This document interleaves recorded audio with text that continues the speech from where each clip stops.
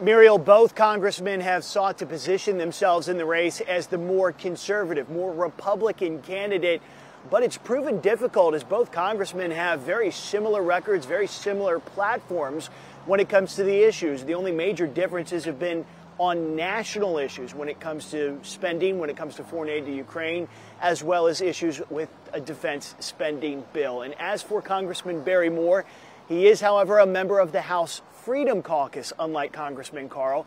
It is a conservative body, but also has some controversial lawmakers, including Georgia Congresswoman Marjorie Taylor Greene, who campaigned for Barry Moore in this race just a few days ago.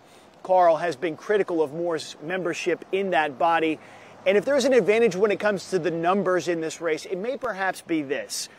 Congressman Jerry Carl has retained a larger swath of voters in this new 1st District than Moore did bringing over from the old 2nd District.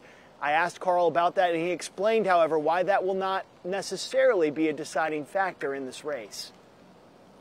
It's a 4-point advantage if you go by just that, but if we can't get our folks out to vote, it's a minimum.